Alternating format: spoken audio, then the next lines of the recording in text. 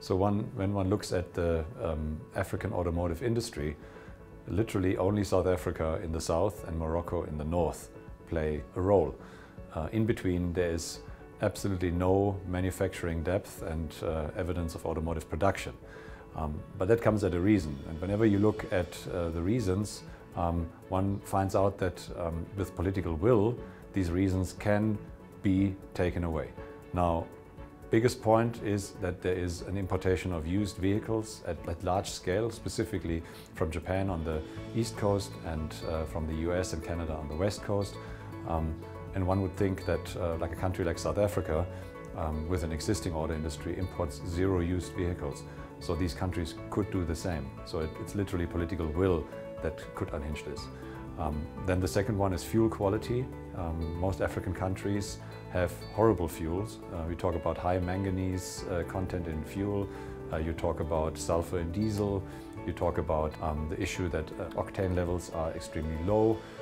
But when you look a little deeper, you find out that almost all African countries import their fuel from the Middle East.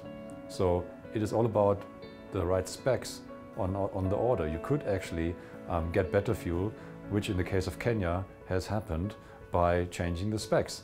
So also most African countries, people cannot afford to buy a vehicle up front, say $20,000.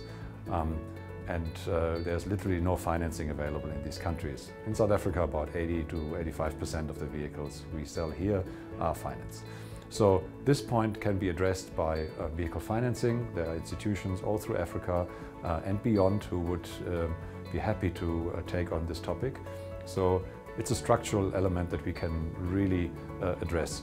Plus, mobility or shared mobility could be a solution of affordability. Not everybody needs to own a vehicle, but a lot of people need transport to go from A to B.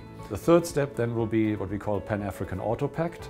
That means you have collaboration between the bigger regional blocs like ECOWAS in the west, SADC in the south, and EAC in the east, plus Ethiopia.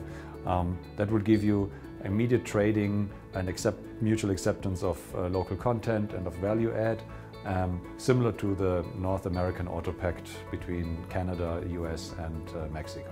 And the fourth step, which is the ultimate one, is the African Continental Free Trade Area, free trading of goods and services and movement of people between 54 countries and 1 point whatever billion people, going to 2 billion people in the short run. So that's where the future lies, and we believe in AAAM that we are on the trajectory. Now is the time to create the foundation for this work.